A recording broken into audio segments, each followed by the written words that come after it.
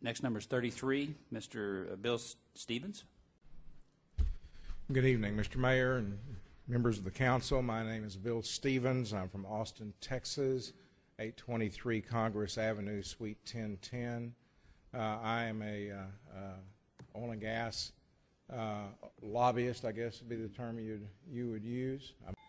It is not a solution to ban hydraulic fracturing.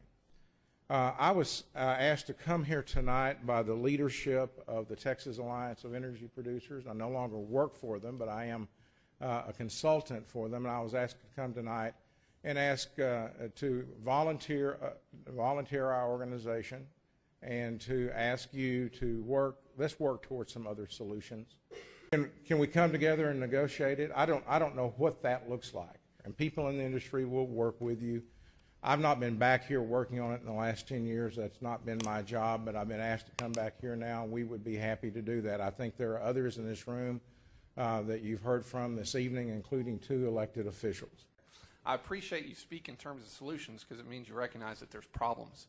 And for the last 3 years that I've sat here on council, we've been dealing with those problems through ordinances, through legal routes, through lobbying the legislature. I even sat for 6 months across the table from one of our industries here in town, and I haven't found the magic solution. And you're one of a long list of folks that are suggesting that there's some solution that we haven't come across yet, that if only we sit down, and to be frank, you haven't come to us prior to this point.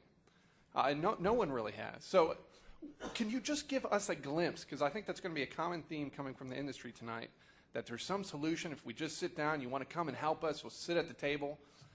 Give me a glimpse of what that solution might be to give me some hope that there's some meaning in that.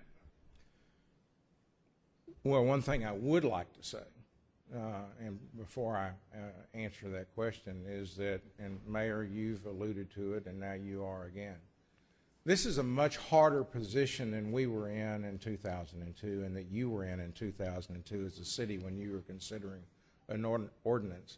I believe Councilman Roden asked a question, and I'm not sure that. Yeah, so there are no solutions that you're offering at this point, or even alluding to. Is that fair to say? No, I'm not. I wouldn't be so bold. Thank you. What's going on here tonight has an awful lot to do with some players in the industry insisting that they can drill 200 feet from people's homes because they're vested.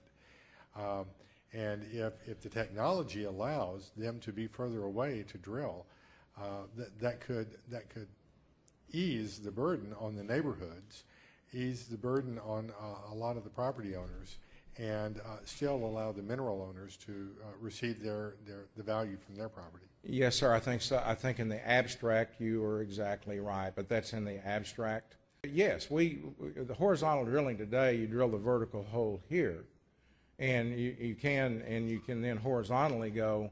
And I don't know that we're going to go 2 miles, but certainly you can go 10,000 feet out. We've gone from drilling, an 8,000-foot vertical well, for $750 million, to drilling the 8,000-foot vertical and 8 to 10,000 feet horizontal, up to $8 to $10 million. And yes, you have, but it's all based on rate of return and how quickly it comes back and the amount of pay that you've cut, et cetera, that makes that worthwhile. But it is tremendously expensive up front to do so. Let's go down the list of objections I might throw out if I were the operator you were asking to move. Well, we could take that list of objections and lay them up next to the list of objections from the neighbors that are experiencing some other kinds of problems. And I want to have this conversation. We want to have this conversation and see if we can't get back to where we were, where I thought we left off 10 years. And again, 10 or 12 years ago, there were very few wells even being drilled in Denton County. And now we have run kind of head on into ourselves, and I think that's both as a council and as an industry, we're doing that. We can get this done, but the solution of banning hydraulic fracturing is not a solution. All right. Councilmember Engelbrecht. Thank you, Mayor. Frankly, for those in this room who don't know, we were one of the first cities in Texas to look at regulation and actually were considered a leader and had this great ordinance. Little did we know, because we didn't know that much about the industry really, what shortcomings we had in that ordinance. And I want to point out to you, I have to say this now, you know, the other thing we didn't know was that we're at the edge of the Barnett Shale. We're not in the sweet spot. And we have, at best, second-tier operators, and we're going to have, I believe, third-tier and fourth-tier operators before this is all done. And that creates, to me, real problems for us writing regulations and for us enforcing those regulations, as well as the whole issue of vested rights of older wells. I hope you're, and I know you may not be, I'd hope you would stay around. I would like to talk to you after this is, after we're through. Yes, sir. If you're really that He's on interested in me helping by the us. hour. Yes, sir. Thank you. I appreciate it. Thank you.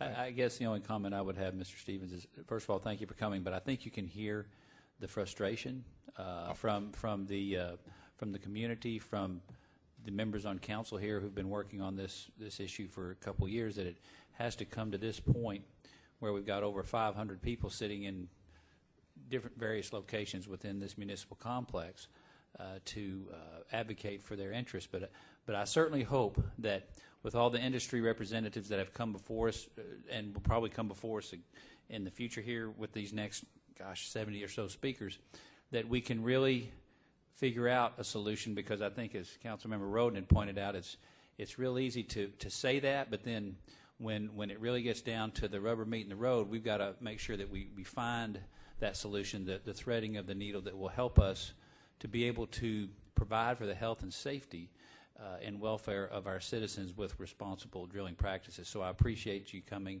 and speaking with us, but I hope that the industry is hearing the real true problem that we face here. I mean, we've never gotten this much attention on this issue until it came to this point. And in some ways that's a little frustrating, but if that's what it takes to really try to find a comprehensive solution, then that's what it takes. So thank you.